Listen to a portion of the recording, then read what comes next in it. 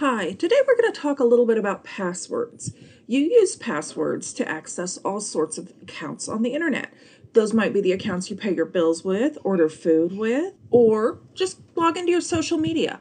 Knowing your passwords is very important, but it's also critical that you know how to reset your password and how to keep your passwords safe and secure.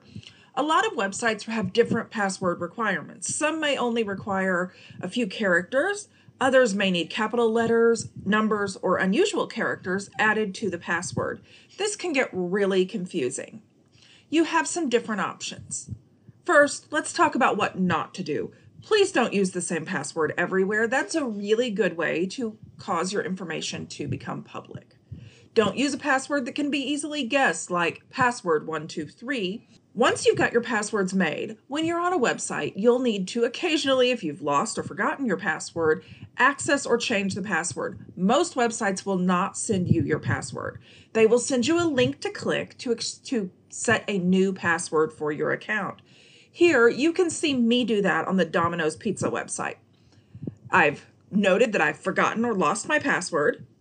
They've sent me a link in my email account, and I've then clicked the link so I can enter a new password.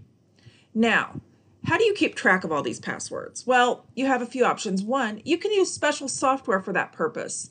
One common program for smartphones is LastPass. There are other programs that work equally well. You can also take advantage of traits in your browser on your computer and your smartphone, like the Chrome browser. It will save passwords for set websites. You shouldn't do this if other people have access to your accounts or your computer.